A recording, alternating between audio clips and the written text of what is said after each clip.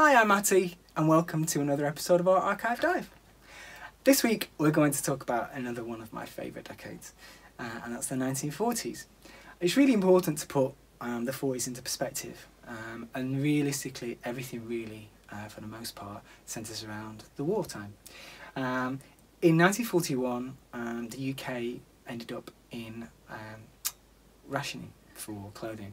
And the government did this great thing called CC41, which stood for Civilian Clothing 41. And what that meant is that it kind of offered a quality level for clothing to make sure that things would last in a way that really needed to, because we really weren't, if we wanted to go out and buy another suit, we couldn't. We had rationing books and coupons to make sure that we could only get X and X. I think it was 2 suits per year for a guy, which is unbelievable, no matter how much money you had. So that was great because it really levelled kind of like across the classes. But in contrast to that, the US wasn't in rationing. So what happened was there was this really incredible disparity really between our British women and their American cousins, and there was a little bit of jealousy between the two, because obviously they kind of looked at, again, Hollywood was still thriving, it was getting bigger and bigger and bigger, and they could afford and they were allowed to purchase these incredible gowns. So what we're going to do is we're going to take you through a little bit of history. So we're going to start with suits. So in terms of the shape from the 30s, obviously we had we said it was a little bit fussier up top. Now, as we go into the 40s, we see a real strong shapes for women's suiting, and for the most part, it's all about the shoulders. So the shoulders are absolutely huge. So when we look at how much padding there is in here, and the weight that's in those shoulders, so what it basically meant was we had the really wide shoulders and a really nipped waist. And it was quite a masculine shape really, and quite fitting, because for the most part the women were still doing guys' jobs throughout the war. So that also came through into women's wear. The suits were just absolutely fantastic. The tailoring for me is huge. You had these incredible, not only do we have huge shoulders, again you can feel the amount of padding in there is just immense. All beautifully made inside, but these huge lapels are just dreamy. And again, you'll see these in the 70s with people like Jagger and Bowie. They were wearing these jackets. They were wearing 40s jackets all the way through, and then we can talk about Tommy Nutter, who was pretty special in the 70s. But yeah, these shapes really persisted through decades. But it was great. What was really important about suits was the fact, for women especially during rationing, was that we could buy 2 suits and have 4 outfits. So the ability to shop and change and switch things up was really important, because it just meant that during the dreariness of the war sometimes, it meant that we just had the ladies had a little bit more options. In the wardrobe, some more really gorgeous suits here, especially that one. Again, you've got these absolutely beautiful, huge, enormous collars, which again was mirrored in menswear. And then that's a bit more 50s, that's a bit late, but what was great was the fact that, because although we were kind of rationing fabrics, things like decoration weren't rationed, so it was really great. So quite a lot of the time you'll see incredible 40s suits, but you'll see them with really beautiful kind of all this work here. This overlay is called soutache. And then you've got all this incredible beading, and again these really beautiful patch pockets, and really stunning shaping, and again big short padded shoulders. So it was really great. So even though and this is what's really important, is that even though the actual fabric itself for the most part was rationed, there were always ways that women could kind of circumvent that, and we see that a lot when we see things like crocodile shoes and snakeskin shoes. They were really massive because they weren't under rationing.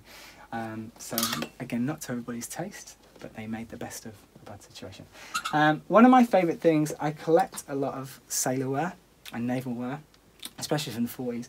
And one thing that I really wanted to pull out, which is really exciting for me, is some sailor stuff during the 40s, because obviously the Navy was really important during the 40s on both sides. And both sides of the wall. But what was great was the fact that, so this would have been kind of like common garden, sailor top. But in every port there was an embroiderer or an embroideress. And what that meant was the fact that people could nip in there whilst they were kind of on shore leave and pop in and get something embroidered. And what quite often it's really exciting. So what happens sometimes if you turn these tops inside out, you just see the most beautiful detailing. So you see these incredible kind of hand chain stitched.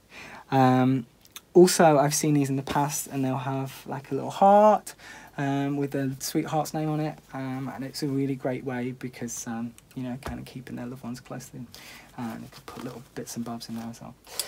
So that was really exciting. What was good, what was really interesting was the fact that kind of that naval thing and the sailor thing kind of also crossed over into women's wear, which was, we start to see a lot more bibs in a lot of clothing. So this, for example, is absolutely gorgeous, kind of silk satin top. But again, we've got this incredible bib. It kind of came through from it was big in the 20s as well, but we still started to see that back again in the 30s and in the 40s because of just those little influences we were seeing it just in daily life. I've taken this out. This is a stunning dress. But what's really interesting, and the reason I've pulled it out, is because of the zip front. So it's quite unique that there is a zip front, and not this one in particular, but it just highlights a really great feature of a lot of 40s dresses, especially in the UK. They would have, just for practicality purposes, you know, these kind of like house coats were really beautiful. But what it meant was when these the sirens went for the air raids, it meant that you could kind of quickly zip out of them, pull your trousers on, and head into the Anderson shelter. So you'll see quite a lot of front zip things through the 40s. And this as well. Again, we've kind of like, you know, we've got this waist again. These collars are fantastic.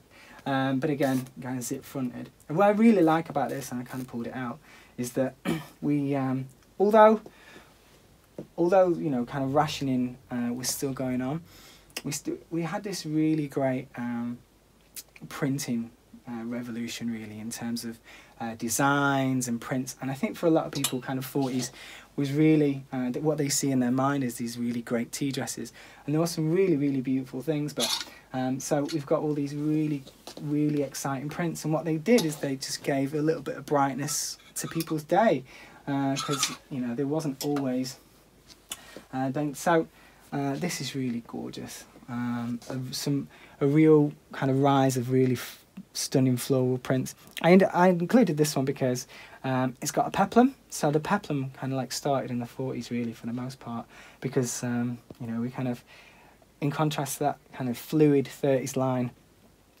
we've got this kind of like, it's a lot busier during the waist. Designers at the time really kind of they had to, just because of, you know, kind of rationing and all the rest of it, but they had to think about new ways and really new creative ways of making fabrics, because again, it's very short.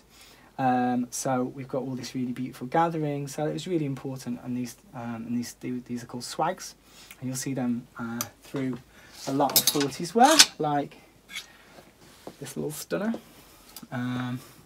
So, you know, we see a lot more fussiness going on at the waist. These really gorgeous kind of like pleated swags in this really gorgeous copper. So as we get through the 40s and out of rationing, what was really interesting was, so Dior started his new look in the late 40s, to much consternation, because quite a lot of the UK and British women were still in rationing, and then when Dior came along and kind of outlined all these huge, incredible shapes, like really radical, huge use of huge skirts, nipped waists, but more fabric than anybody had seen in a long time. So it was really interesting because what we start to see then as rationing starts to fade in the late 40s, and this is a late 40s dress, we can start to see a use of so much more fabric. So this one in particular is kind of late 40s, early 50s one, but you can see in complete contrast to how little kind of fabric we've got here in this garment, and then you kind of like drop the length a bit more, and you can just see we start really kind of like seeing back into the early 50s again, with these fantastic shapes. And when we look at what's really interesting about this is the fact that the pattern cutting, because this skirt isn't pleated as we'd expect it to be. The actual full cut of the cloth is enormous. So it would have actually been quite expensive to cut it like that, because there's actually a lot of wastage in the way that that's cut. So you know, women were really excited, I think, towards the end of the war, towards the end of the 40s. Just to be able to kind of like wear a lot more fabric in their dresses. So that's everything that we've got for the 40s, and I hope you enjoyed our little history lesson.